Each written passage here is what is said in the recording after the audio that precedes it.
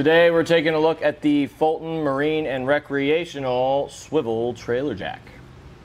This is a bolt-on trailer jack, so to make sure that it's going to work with your trailer, just measure your trailer frame, and we can accept trailer widths up to 3 inches and all the way from 3 inches to 5 inches tall.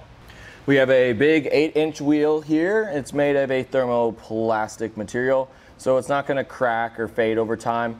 This is going to be really nice if you're one that likes to kind of move your trailer around, whether you like to or you have to.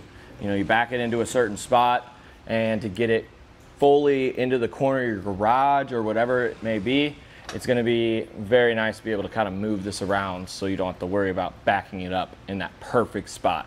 I like to say I'm good at backing up trailers, but half the time it's not perfect. But with the wheel, it makes it really easy to kind of move around.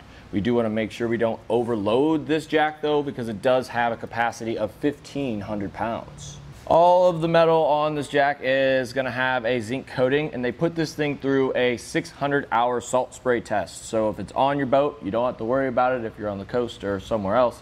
But also if you just have to leave your trailer outside, it's not going to rust over time. Some of the other jacks on our website do not have a grease zerk. I like having the grease zerk in there, especially for marine applications, just to make sure that it is properly lubricated on the inside. I don't want to have to swap out these gears, and with the zerk, it gives you the opportunity to maintenance your jack so it lasts a little longer. This is a sidewind jack, so the handle is on the outside. This is going to be great if you have a generator or a cargo carrier, or even if it's just a toolbox on the front of your trailer. It's just going to keep that out of the way so you always have access to it.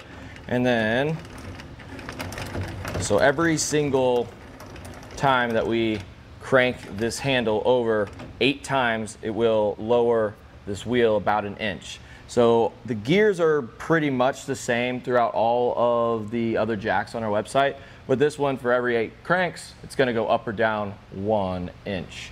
When it comes to this thing, it is nice that we have a little pull handle like this, and it snaps into place, and it's not going to come disconnected or anything because it is spring loaded. So one really useful measurement that I'm going to give you right now is the overall length in its completely retracted position. This is going to help you decide where you need to put it on your trailer.